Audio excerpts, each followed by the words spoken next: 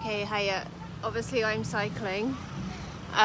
This is how it goes for me. Often things that I'm thinking about happen in transitional spaces, and I don't have time to stop now to record this video, so I'm literally just gonna say the headlines of the things I want to say, and I'm gonna come back to it later. I'm pulling out the tail of the thought like a dream, where you like catch it backwards and you pull it into space. So the images are, or the questions are: do all neurodivergent people struggle to understand how data backup systems work, like external hard drives, where basically like time machine? I don't understand it.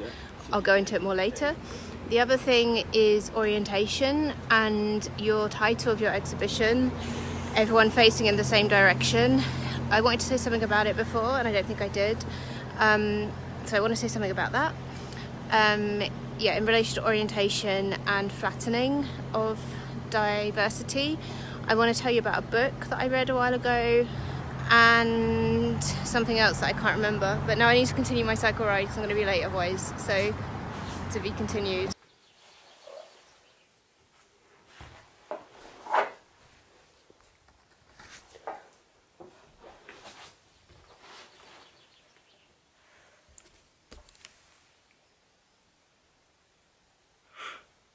I have always struggled in some ways to work and communicate and collaborate and manage and function, really. I had this complete fucking breakdown in a mock exam where I just couldn't write a creative essay, and I completely failed English. And it was just all of the stress. And then I found out, they were like, we think you're dyslexic. I went and did a test and they were like, yes, you are. But there were loads of other things going on at the time. Have always experienced quite intense depression and anxiety. That's always kind of just been a normal part of my existence. Never knew why, just was like, I'm just built this way. It was my English teacher that picked up on it, and this was because I was struggling to process questions that was being given to me, and I couldn't deal with being put on the spot in the classroom as well and being asked questions in front of everybody. But that the term neurodiversity, when I learned of it, and this idea that there was a norm that I was somehow not getting or that I was somehow violating, that term's always really landed with me and spoken to me. You noted the lack of representation and the underdiagnosis of black and people of colour and migrant communities, and that's very true, because I also can see how that for me it's also taken a long time to come to terms with it, because I also couldn't see or didn't see or hear from, or perhaps I had quite a narrow view of how autism presents. A big thing about it is like this underlying feeling of being a bit of an imposter.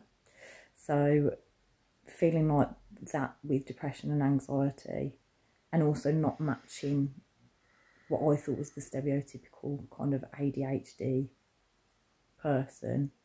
And it wasn't until I really peeled back layers of my own self, my own experience, and some of the things that I struggle with on a day-to-day basis, that it kind of dawned on me that this could actually be neurological.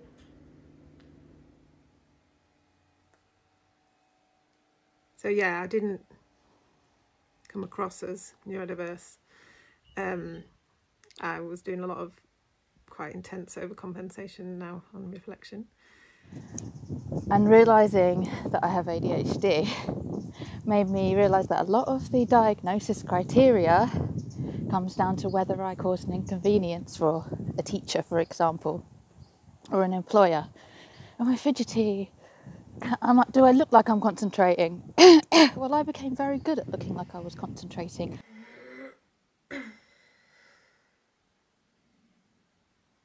I get mad, and I get mad at, I'm like, why the hell is it taking me an hour to write a simple response? Why am I laying down for 3 hours, paralyzed, like I can't move for no reason? Why do I feel like sometimes I start working at 7 a.m. on a project, or I'm writing something and I can't stop writing until 11 p.m. because I just really want to do it? There's just this kind of aspect of it where it's like, I feel like you can just drive yourself crazy thinking about what is really just your individual self. Like, it feels very individualistic sometimes thinking about neurodivergence, like all the little, you know, things. But maybe people, you know, and I'm not trying to say, I can only speak for myself, you know. Why do I feel soft? Why do I not just like shake it off and focus? Why don't I just work harder? Why don't I put a bit more guilt about myself? Why don't you hustle? Why don't you grind? Do all these things? And then another half of me goes, wait, why don't you just take your time? Why don't you heal? Why don't you rest? I'm always in extremities. Is everybody?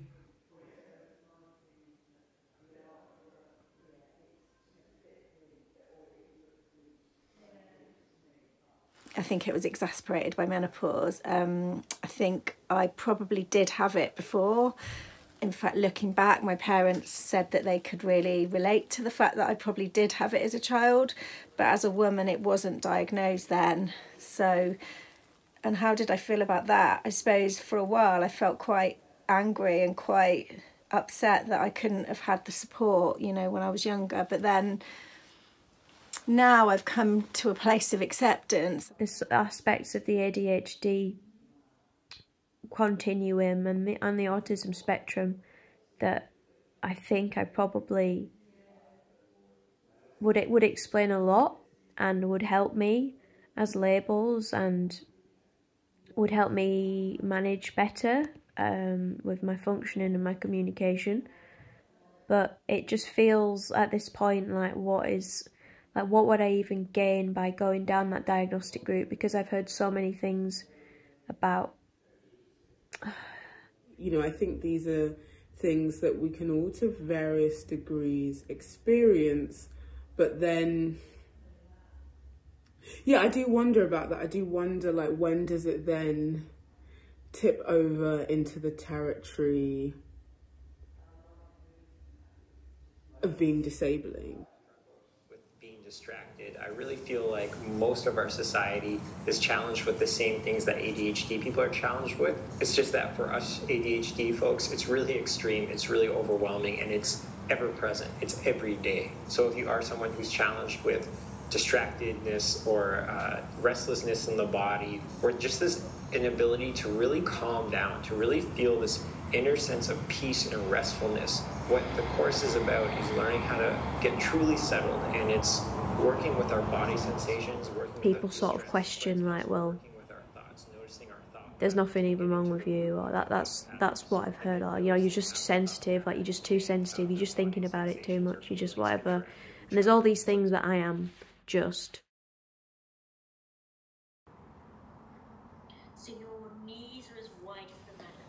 And part of that for me is that I feel like my nervous system connects to other people's nervous system the way that Wi-Fi connects. like when you go to a cafe or a place that you've been to before, like it's an automatic connection, and it's really difficult to kind of find the boundary. I'm taking on aspects of other people, you know, their emotions, their energy, that, you know, it had an impact on my physical body. You can even cup your palms here so you come up onto your fingertips. In the time when I went through diagnostic processes around this stuff, mostly around like autism diagnosis, which was like 8 years ago, how the only way that at the time I could like think about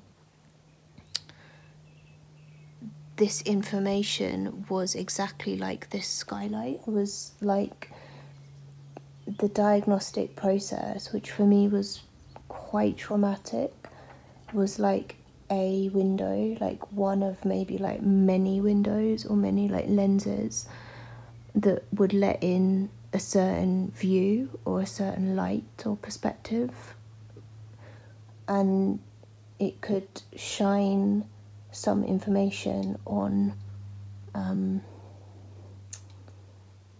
experience, but it's not like the only light or the only information or something like that. I guess thinking about how many people are really, really, like, I don't know, struggling to try and even attempt to ask for a diagnosis thing, and then there's like so many steps in it that it just messes with your head. Like, it's like so inaccessible, I think, in general. So what the heck? Began to get to a point where I self-diagnosed with ADHD. I then pursued my GP about it, and it was quite difficult. I had to really fight for it, and because of my other diagnosed impairments, they were sort of like, you know, oh, but you do have anxiety. Oh, do you think it could be your OCD? And I had to be like, listen, it's a comorbidity. That's what it is. Once I'd made up my mind, you know, at the age of 34, that this is something that I experience and that it's something I deserve support with. So I never considered that I might have ADHD. I've been quite a quiet person in my life, and my friend who had trained in primary care had suggested it to me. I had a really easy experience, I think, with my diagnosis. Like, I was very believed by the doctor, the GP. I am going through a diagnosis at the moment, and I did go the NHS route, and I am at the last stage now, so I've got my final appointment in a couple of weeks. I'm quite nervous about that. And right from the off, I felt like they were asking questions that they needed specific answers to, and I didn't feel like I was giving them those answers. So that kind of made me question the whole thing a lot more. And then even when you do get diagnosed, a lot of people don't even get any help, and I was like confused and I was scared, and then I went to my GP, right, and I spoke about these things, and then I said very clearly, I think I'm autistic and I think I need to be assessed. And then she was like, what? And I was like, I think I need to be assessed, I'm maybe autistic. And then like she made me do this form, and I had to do it again and again, and it took a very long time until I even got to the stage of like, I've done this form, and I got really confused. I was like, can you do this form with me, because I don't understand it? And the doctor was just like, oh yeah, well that means you're autistic, you're supposed to be confused by it. And I was like, what? And like, that was a horrible experience, and I don't know if that's true, like I haven't heard that from anyone else, but when I actually started the formal diagnosis, which was very recent, I told them about that experience, and they were like, oh my god, that's horrible, like I'm so sorry. The rules have been written about the language, and I have attended many a workshop, many a talk about people unpacking this language, and yet it is like banging my head against a fucking wall. I just can't, it takes so much power, like brain power and time, to reach a point where I'm immersed in that language enough to be able to start using it and forming it within, I guess, my vision. It never really got past the point of me talking to somebody and being put forward as to get a full diagnosis. And I just felt like I've identified a lot of things. I've done it in the form myself. That whole process made me feel less like I had ADHD and has put me off pursuing it for a while. I once had a psychiatrist who described to me that like diagnoses are just groups of symptoms that people put together, and sort of the inaccuracy of that kind of freaks me out. Little things like being gaslit, or if you're if you're a particularly anxiously inclined person, it's like a very tricky one where like you're trying to trust things in your interiority that they can't tell, and yet you're kind of having to negotiate between that and what they're telling you, and it gets weirder still when you have a certain amount of conviction in something that's antithetical to what they're saying to you. And my therapist constantly brings up the fact that, constantly brought up the fact that she was saying like, oh, you know, I think you might have ADHD or AD or be autistic, and I'm like, okay, well, you know, I'm here for a different set of reasons, so I think I'm struggling to kind of like accept that as a thing from her. And I kind of like flat outright rejected that. And it's not the first time that someone has said something to me that I have been like, no, that's not true. Like, not specifically around being neurodivergent, but in other things, and that I've later come to like reconcile as being a fairly accurate pinpointing of the thing that's going on with me. About a year later, maybe, I had my first appointment at a gender identity clinic after being on the waiting list for a million years. And they brought up the fact that I was autistic. This woman was looking at my medical records and she was like, oh, I see here that you're autistic. And she started trying to bring that into the conversation and almost use it as a reason why things might be difficult or why I might not understand my gender. Or it was really weird and a complete curveball.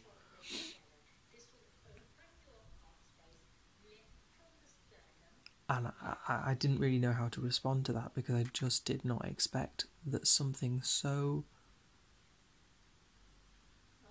that felt so unofficial, when talking to the doctor about it. I didn't even have like a formal diagnosis. I just mentioned it to my doctor and begun the process. And here was this other medical expert from another facility bringing it up as a potential barrier to healthcare. I just wonder what that whole process would have looked like if I had more agency over referring myself, speaking to specialists, and whether the actual process wasn't so guarded or so arbitrated by somebody else. It makes no sense, but it makes no sense because they don't know what to do with us. We don't know what to do with ourselves because they just don't want us to live, you know? There is nothing to make the diagnosis a useful tool. Nothing. There is nothing that makes the diagnosis something that revolutionizes you, unless what you need is access to medicine. In which case, yes, sure, some of us need medication. Cool. And then that process can be really useful. Sovereignty that doesn't just come from... I got my NHS diagnosis of ADHD 2 weeks ago, and this is my first week on Elvance, which is an amphetamine. So maybe I'll be better at stringing my thoughts together on this, who knows. But that's about it. They will still give you the medication and go, and now try to be typical. And, you know, if you ever get a seizure on a train or you start having a meltdown or something, why don't you take out your little lanyard that's got the little daisies on it so everybody knows that you're just a little bit different. It's like, what? How is this helpful? How is this helpful? Maybe it is. Maybe I'm just ignorant to my own experience, but maybe there is also frustration here. I don't know. I'm just unpacking it as I go. you know, thinking about how some of the things that I struggle with, I'm now looking at through the lens of autism in a way that I hadn't before. You know, and something that it is encouraging me to do is, you know, have a lot more compassion for myself, actually. You know, I could definitely see how certain behaviours I was really hard on myself about. One breath back to centre. Bend into your knees. Let's come into Malasana squat pose just for a moment. Hands in Hakini Mudra at the heart. And have all of your fingertips together. Hakini Mudra is associated with concentration and focus, but also inclusion, inclusivity, so you can see all the space, which is welcoming and embracing. You know, as somebody who also, you know, explores, you know, traditions that are not my kind of direct ancestry or, you know, lineage, is to think, you know, how can I access this tradition in a way where I honour it, you know, where I treat it with reverence and where there's an aspect of, you know, reciprocity. Dance has always been the easiest activity to find myself in. It's almost as if you're so calm within your thoughts that there isn't any, which is weird. But I guess the idea of the movement as like a thinking buddy, it's like your brain is within every muscle. That's what it felt like for me. So it wasn't just placed within this one engine, but actually my body, in a way, I guess, was sovereign or like independent, or had this autonomy to itself. It's really hard. Like, it's really hard. Synchronized swimming is really hard. And because I've got this feedback from the water, it's like there's a partner. Like, the environment you're in is also a partner in your learning. It was more for me about, like, I feel something when I touch this rock and not this rock, and I move that stick from there to there and then move it back again. And it just, things would feel right and things would feel wrong, and it was a sense of right and wrong that no one else seemed to be talking about. So for me, I was like, well, that's magic. That's ritual. And now I realise that there's a whole other language to describe that, which is neurodivergence. Finding ways to, you know, really come back into my body and learn to, you know, listen to it more, learn to hear what it is that it's asking of me. I'd gotten really used to, you know, on the one hand, making excuses for certain behaviours, if I'm really blunt, but then also kind of, yeah, like, I mean, I it's like a feeling, it's hard to put into words, but, you know, this kind of, there'd also been this real, like, suppression of certain maybe needs or desires that I had around my own body, around its capability. I think I'd really put a lot of limits on myself. And I think that process, because we're talking a bit about sovereignty, is really interesting in how it can group together a load of different experiences. So in the case of your title, I love it because it spatializes an experience that many people are having, which is we're facing in the direction of a set of criteria, or like a body that is deciding something. I got my official autism diagnosis earlier this week, and I think it sucks the amount of sovereignty that that has given me. I think it's great for me personally, but with self-diagnosis, it's very easy to gaslight yourself. Whereas when someone else has said to you, yeah, this is autism, but also there's a whole lot of other stuff going on, that sovereignty, that kind of like, it almost gave it to me. I'm almost like, well, now I can fucking move forward. Now I can be confident. There's no question of anything. I know what I'm figuring out what I need, and I'm gonna fucking well fight for it. And that's good because it gives me a sense of power if I take it. It's easy to not take it, but I think as trans people we do need to take it. We need to take that power, and we need to advocate for ourselves very, very strongly a lot of the time. But also, it fucking sucks. Because I can't rely on any expert. I can't rely on any professional to give me answers.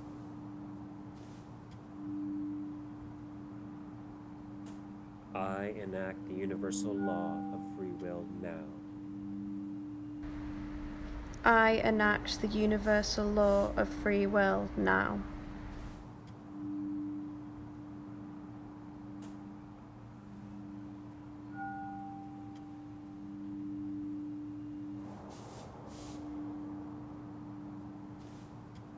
I call upon all divine realms and dimensions to witness this declaration of full sovereignty and to uphold its integrity and original intention. Do you ever feel like the world should be built differently?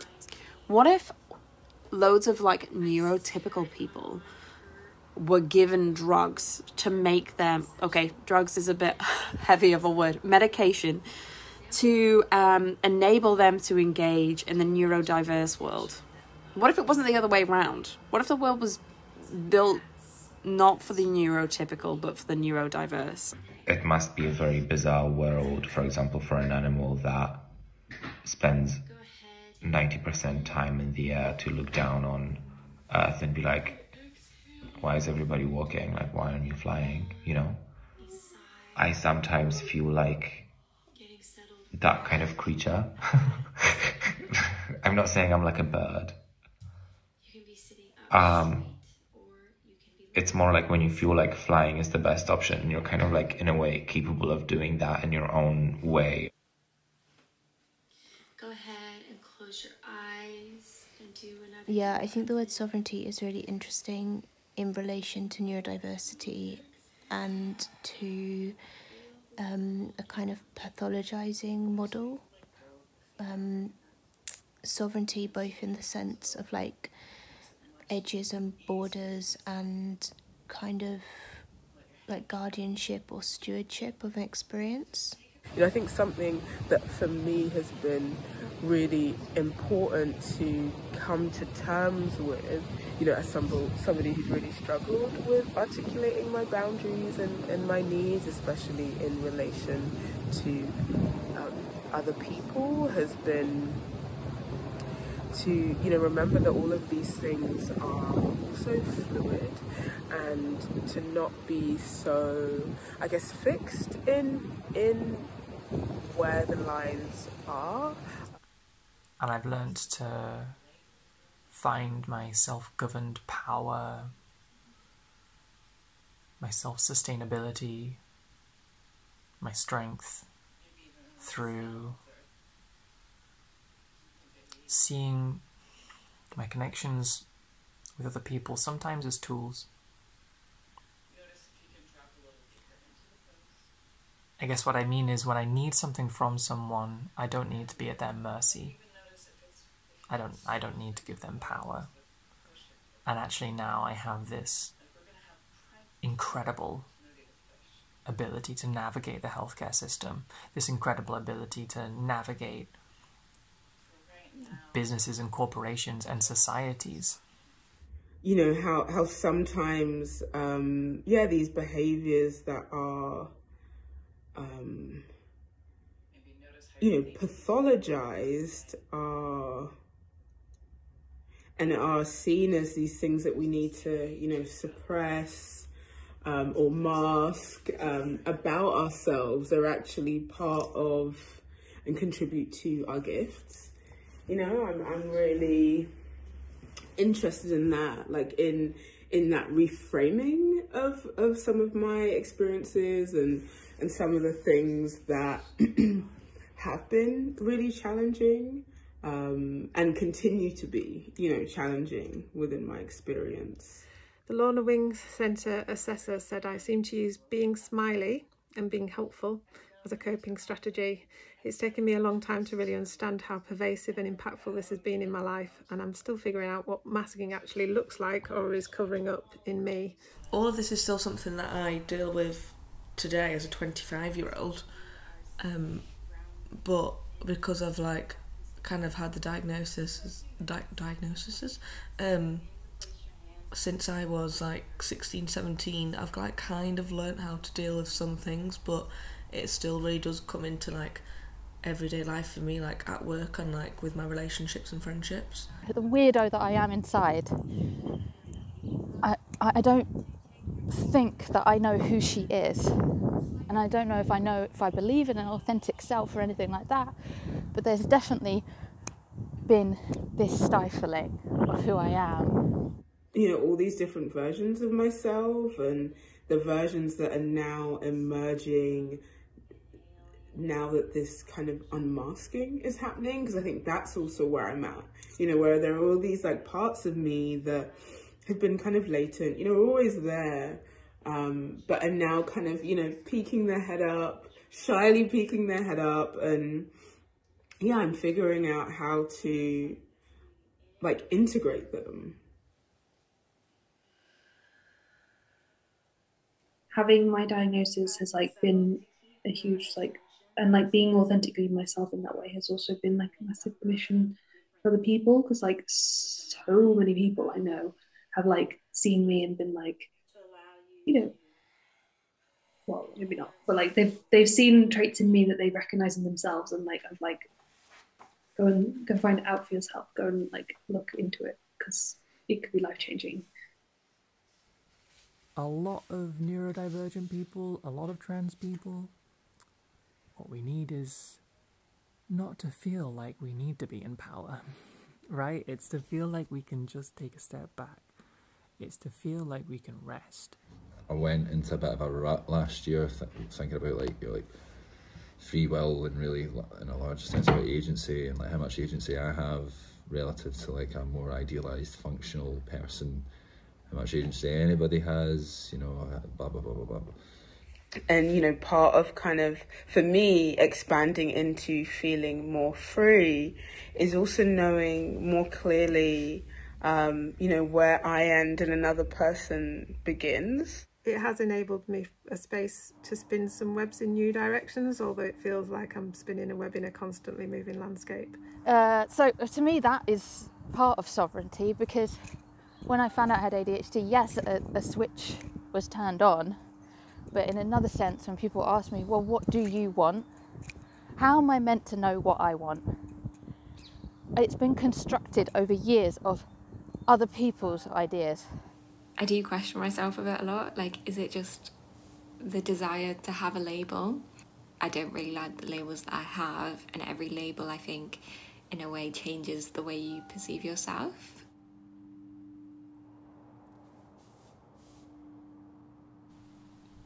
Ultimately, it doesn't come up as much as it used to, you know, because at the end of the day, it's just me living my life. Just using the right words at the right times to get the right things, whether that's something from the medical system, whether that's access to community. It's just like, what do I need to share at what time, to who, and does it matter? Into your energy field, your emotions, and your body. Identifying how you're feeling on a scale of 1 to 10 when it comes to feeling sovereignty. Again, the question is, who created this system and who is this system for? And yes, it could link to your fear, I don't know, or your question of the typicality of people, or who set the standard, who sets the norm. And I think it's time to fuck the norm. I think it's time to just be and exist and not cause harm to others and be kind to your community. You know, as kind of queer, differently gendered, neurodivergent subjects, there are these terms and labels and categories we can use to, identify and group ourselves and each other, and that's really great because, it helps us to find each other, when we need each other, when we're seeking, community. But I'm also aware, the deeper I get into my own self-individuation journeys, the more that I realise that these categories can also be quite limiting, and they can also be ways to, I guess, police and also kind of limit each other. So I try to introduce a fluidity, in how I access and move through these different categories of identity. I don't ever want to, I think something I'm really invested in my own self-individuation journey is transformation and being open to changing and growing and evolving, regardless of how, hard and sometimes painful and kind of sticky it can get. Understanding of divergent and diverse and different and differently different to the difference that we're currently looking at, perspectives that makes more space also for future emergent categories. Allow those who have extremely huge dreams and ambitions and those who are creative to thrive, and it's time for those who wish to have a simple life to have that, and it's time for those who have problems with communicating to receive tools that can be created for them to communicate easily. And it's time for all of us to just be a little bit more human.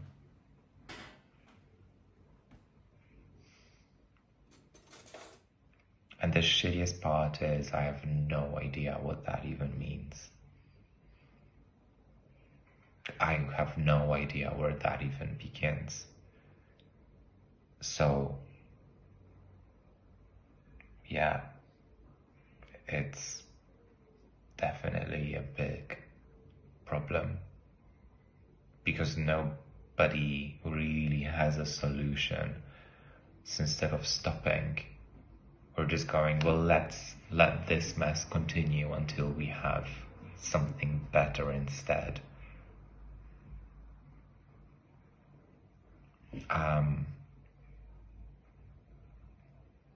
It's a weirdly heartbreaking idea, and it's our reality.